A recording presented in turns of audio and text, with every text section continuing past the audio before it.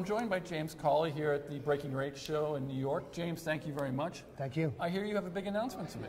Well, you know, today is a pretty big day for Javelin. It's also a pretty big day for the marketplace because today the clock rolls down on Javelin's made available to trade certification that we filed with the CFTC back in October 18th.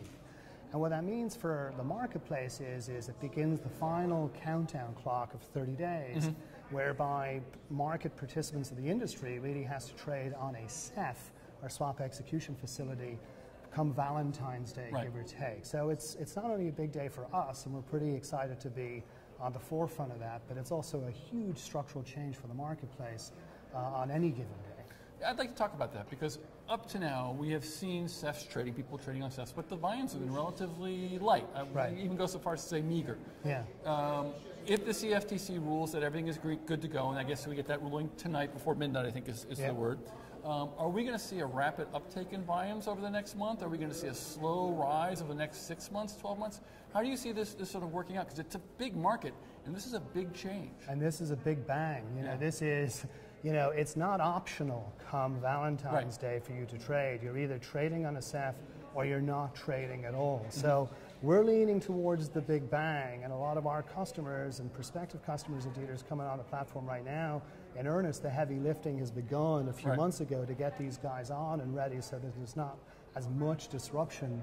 That, you know, it's minimized, let's say, by the time we get there 30 days from now. So if I'm a buy-side shop and I'm looking at this sort of line in the sand, and I haven't really done my due diligence yet, is there still hope for me to be able to make the deadline by now? Can I register?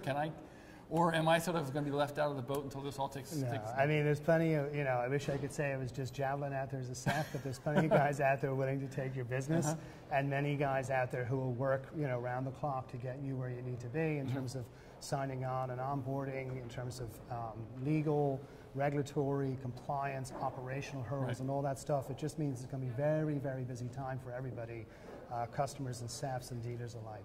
As a SEF provider, as sort of breaking ground on this new marketplace, where do you see this marketplace in the next 18, 24 months? Are we going to see a rapid sort of rationalization of players?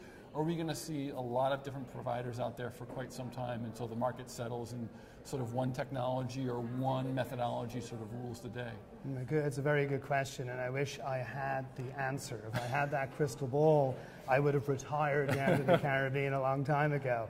But the truth is one thing I do know is this market is not going to be here.